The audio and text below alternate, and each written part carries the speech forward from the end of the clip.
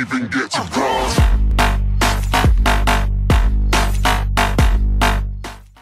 Hey everyone, how's it going? I have a how-to tutorial for you guys today, and it's centered around animations and characters and how to get free animations and characters.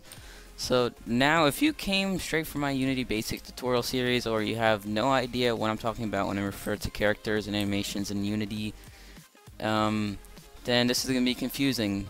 For those who understand animation, how to import them, and etc., then this video will help you. So I'm going to show off some of the animations for the zombie and the character I've also gotten from this website, which I'm about to show you. So we're going to play this, and I'm going to show some of it off here. Actually, we do want to maximize on screen here. So here's the walking. It's a little bit speeded up, and then there's the death animation. So those are just two, and I'm going to show you the run. 1 second here. Okay, that's the run. This is the idle. Okay, you already saw the death. This is the attack, and that's all I have here. So, but those are just some of the animations that you can get. This looks nice. I know, it looks awesome. But to get these animations, you will need to make an account on Mixamo. I think it's how you pronounce it. But you can sign up for a free account. Of course, you will have limited amount of animations. The website will be in the description, of course. And so once you create an account, it should have somewhere around on the home page to sign up. It's free for a free account. There's a free account. So once you sign up, go to the store right here.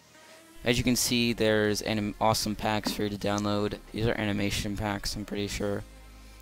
And once you've found an animation pack that you like, you can customize it and rename it. So we're going to pick this one. And so customizing it. So here you go. These are just previews of them. So customize it by doing that, and then delete them by pressing the trash can next to the animation that you want to delete.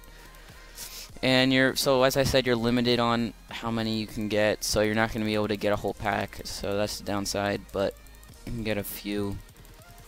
Rename it. You just go right here and you can rename it. So Dominator. There you go.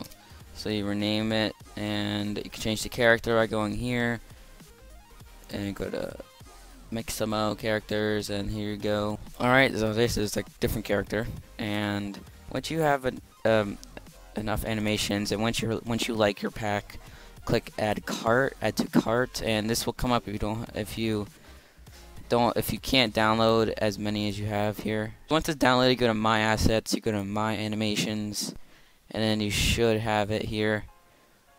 So this is the zombie one. I'm pretty sure it's this one. Yeah. So you click on it, and then you press Q download. Once you press Q download, you go to downloads right here, and then it should appear here. And you can remove it right there, and then start download, I think, shows up. You start it, downloads, good as that, simple. And this is the zip file that I got from, this is a zombie one that I imported. So you simply just drag and drop them in, and it's good as that, and then put them in a folder, and it comes in with a folder, I'm pretty sure.